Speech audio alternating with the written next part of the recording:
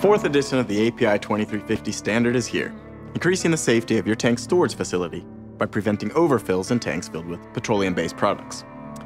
There are some key changes since the previous version.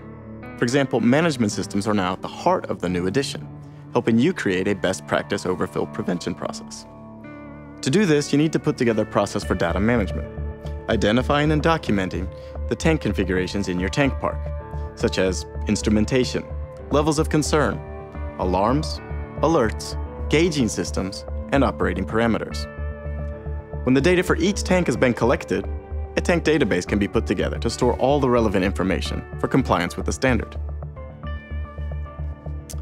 While some tank configurations may have an acceptable risk, others may not.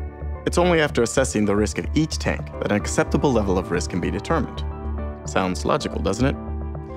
Performing a risk assessment is critical for complying with the API 2350.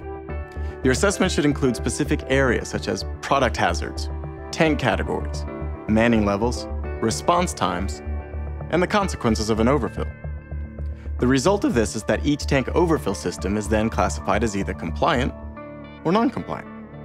In other words, the risk is either acceptable or unacceptable.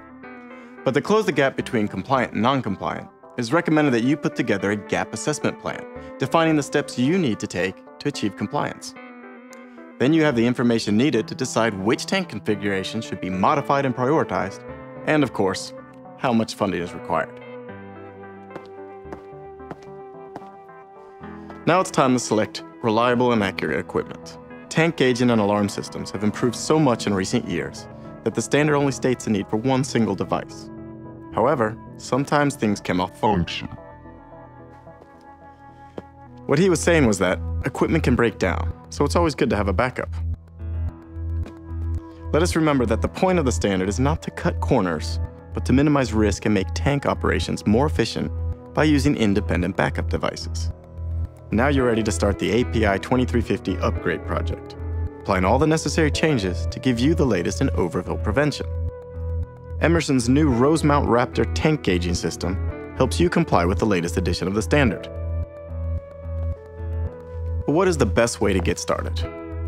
With the help of Emerson's guidelines, you gain the knowledge you need to apply the standard within your organization, with the right systems and processes in place to ensure success, and most importantly, maintain safety.